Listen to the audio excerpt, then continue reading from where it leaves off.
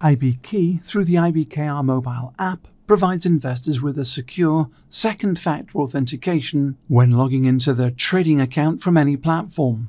In this lesson, we will discuss how to configure IBKey, as well as how to use IBKey for authentication when logging in. To activate IBKey for two-factor authentication, open the IBKR Mobile app and from the login screen, tap Register Two-Factor.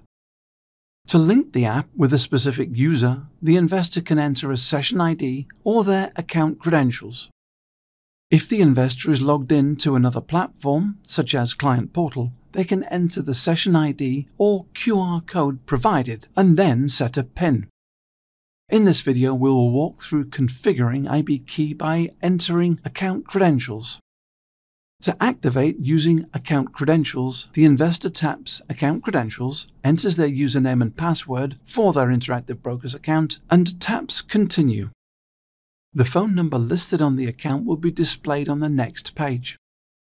The investor can review to ensure the phone number displayed is their accurate mobile number or add a mobile number, and then taps Get Activation Code. An SMS message will be sent to the investor's mobile phone with an activation code. Once received, enter the code sent via SMS on the app in the activation code field. In the PIN field, the investor will create a unique PIN to operate the app. Please note that the PIN must be at least 4 and up to 6 numbers.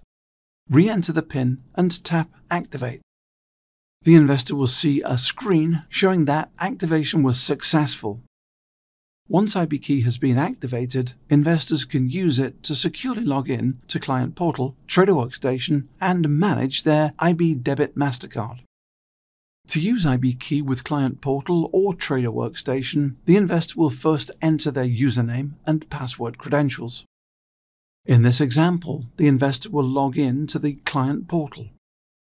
Once the username and password has been entered, a screen will be displayed that says, "Open the IBKR notification on your phone," and the investor will receive a push notification on their phone. The investor taps the notification on their phone and an IBKey screen will pop up asking if they would like to approve the sign-in. Tap Approve and IBKey will require biometric credentials, security PIN, or pattern to complete the authentication. If authentication succeeds, the login process automatically continues.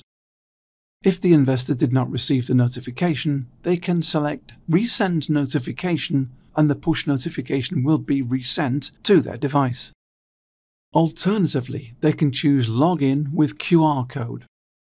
A QR code will appear on the screen, which the investor will scan using the camera app on their device that IBKey is configured on.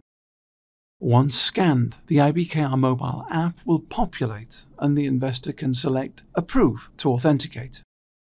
From the Login with QR code screen, the investor can select Login with Challenge Response.